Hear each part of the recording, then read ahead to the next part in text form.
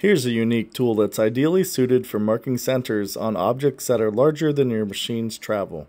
If this piece were 20 feet long, suddenly this becomes one of the most accurate ways that I can think of. And it can also be used to scribe lines.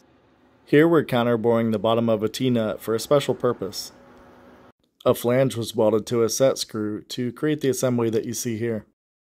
What we've created is a hidden fastener. This allows the face, OD, and ID to machine all in one go.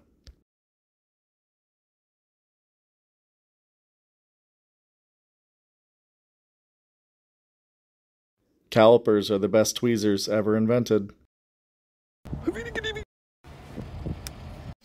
Here we are rethreading on a Haas lathe. A simple M19 is commanded, which orients the spindle. The tool is then jogged into place, visually aligning everything.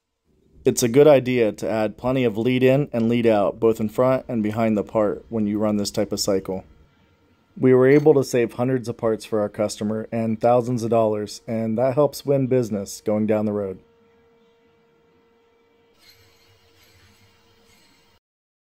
Slitting saws can be used for many purposes. Here we're creating two components from one.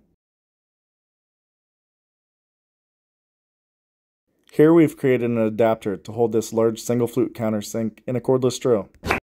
Before you roast me in the comments, the adapter is spinning true. The countersink's just out of balance because it only has one flute. Bar pullers are one of the best ways to automate production without breaking the bank. Round parts can be held in a mill with a setup like you see here.